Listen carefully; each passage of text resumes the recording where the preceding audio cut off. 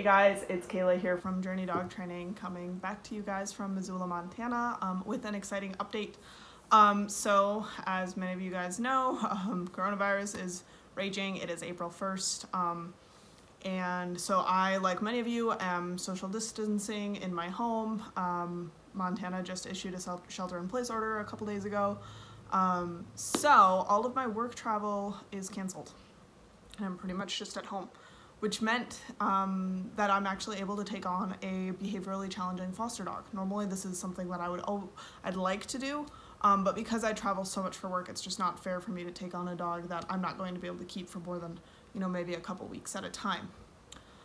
So I'm fostering this new dog, Madge, from the Humane Society of Western Montana. We don't know much about her.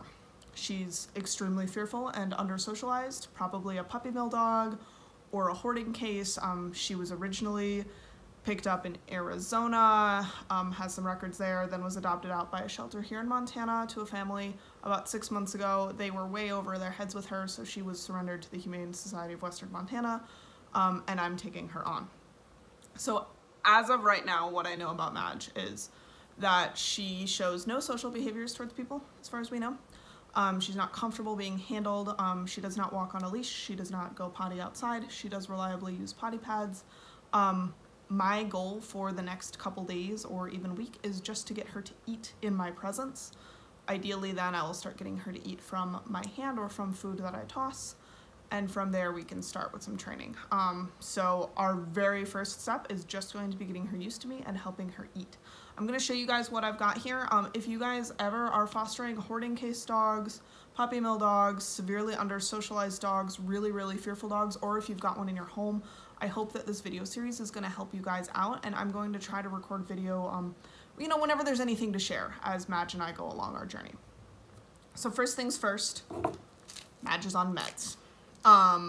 This is incredibly helpful because her baseline stress level right now is so high that I doubt she's going to be able to eat or even learn with me around. So the Humane Society of Western Montana vets have prescribed her gabapentin and fluoxetine. So if you guys have a dog like this that you cannot handle, the dog is not comfortable with your presence, is not comfortable with life in general, talk to your vet about meds. Your vet might have some ideas other than fluoxetine and gabapentin. There are a lot of behavioral medications out there. I am not a vet, so I can't give you any advice, but I can tell you that's what Madge is on right now. So that's first things first, meds. And then in order to get the meds into this dog, because right now, as I said, she's not eating, I have quite the little buffet that I just picked up for her to hopefully entice her to eat. So got a bunch of string cheese. And I got a massive thing of turkey franks. Those are going to be hopefully really useful. I also picked up a whole bunch of cat food. So these guys are like 65 cents per. And the reason I got so many is because I got a variety. So we got a pate, a fish flavored pate. It's ocean whitefish and tuna.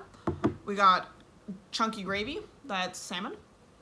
And we got prime filet, that's also whitefish and tuna. I'm trying to give her both an option of protein source as well as consistency, and so we'll see if she likes anything particularly well. Then we also got turkey dinner in prime filet, and we got turkey with extra chunky gravy, and then we finally got chicken shreds. So again, kind of a variety of different protein sources, variety of different textures. We'll see what she likes. I'm probably going to offer these to her on pretzel sticks so that I can extend that out to her. And if she does like it and she wants to take that whole pretzel stick, she can do that. I also have a click stick that I might end up using, which is a Karen Pryor click stick. We'll just kind of see how it goes. Again, I don't anticipate that happening right away. I'm probably going to rely on hot dogs to hide meds in and try to get meds into her because I don't expect her to eat from a click stick or from my hand at all right away. Also got potty pads.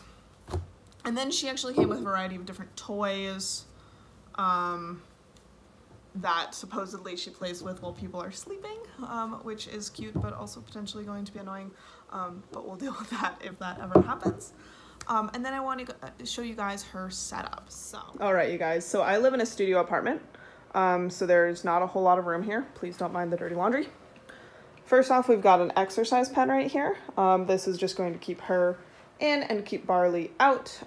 She's got water, and there she is, shut in her crate. She's got a really comfy little bed. So there's Miss Madge. You guys can see, you know, her brow is really furrowed. She's avoiding eye contact. She's got some airplane ears going on. She's not happy with me being right here, being that close.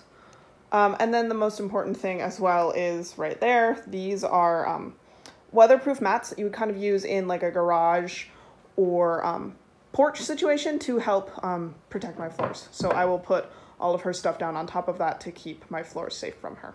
So that's my basic setup on day one with my new foster dog. I will keep you guys posted as we go along. I will probably try to film most of my work with her, and I'm sure a lot of it is going to look really boring.